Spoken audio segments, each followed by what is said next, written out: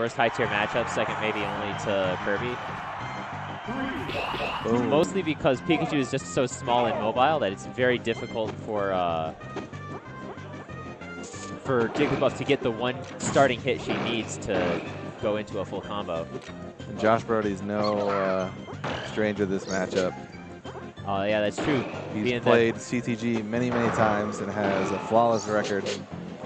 Yeah, and he is also brothers with Dark Horse, who's known to play Puff. High recovery is what Jigglypuff wants. Ooh, yeah.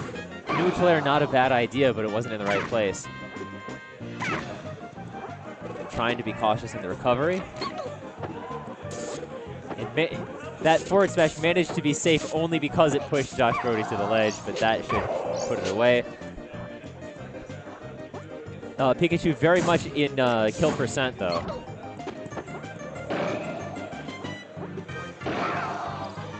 Very nice threading the needle between Dreamland and Josh Brody. Doesn't make the right call on the zip zap, but he gets a second chance at a read, and that one goes through. But it still wasn't quite enough. Neutral again, looks like Brody is preferring to stay up on top of Jigglypuff. But it also looks like lordtoko is not that upset that he's doing it.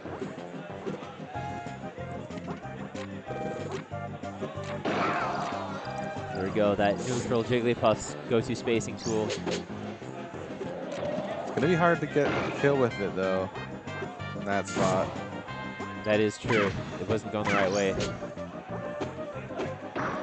And that, oh, yeah, great reverse back air to cover the tech on platform. Yeah, stray hit, weak neutral air is able to lead to a kill at 100%, sure enough. Yeah, but right there, Jigglypuff's so floaty.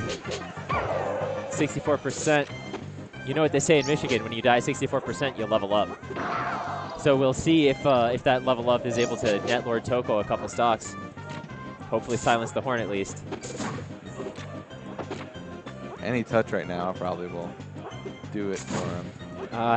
It might just lead into an edge guard though, and if it's not going the right way. Any strong hit. Yeah. That'll do it. lordtoko is celebrating while he can. He's still got to get one last hit to silence the horn. But no, we count that.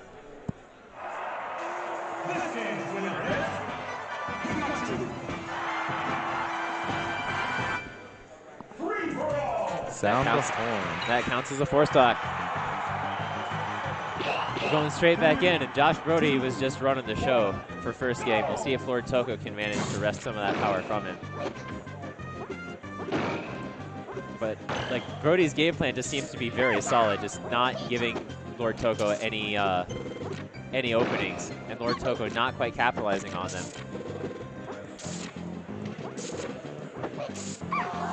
Oh man, that Pikachu grab from below the stage.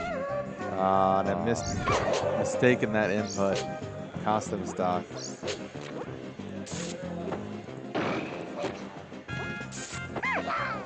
Here's one of the first clean grabs, but at that percent, he can't hope to chain it into anything super strong. Very nice evasion, 64%. Josh Brody looking like he wrote the matchup on this, or wrote the book on this matchup right now. Every time he's throwing out a hit, it's just landing. And that's probably an element of the experience you were talking about.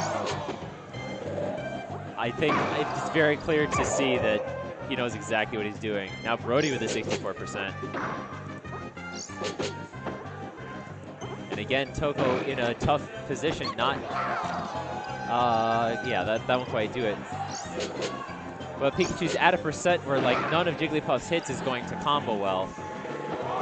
But it's not quite hard enough to kill him either, so he's just going to need to get straight hit after straight hit until he's finally up to a percent closer to this one. Back throw. That killed him across the stage.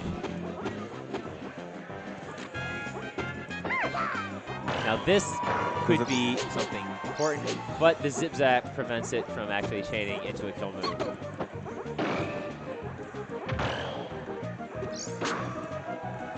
Nice neutral air to keep the initiative. But Josh Brody doesn't care if you have the initiative for a little while. He knows he can get it back eventually. Yeah, lordtoko recovering very high. And now he's too high because he's off the top. Josh Brody taking him the rest of the way.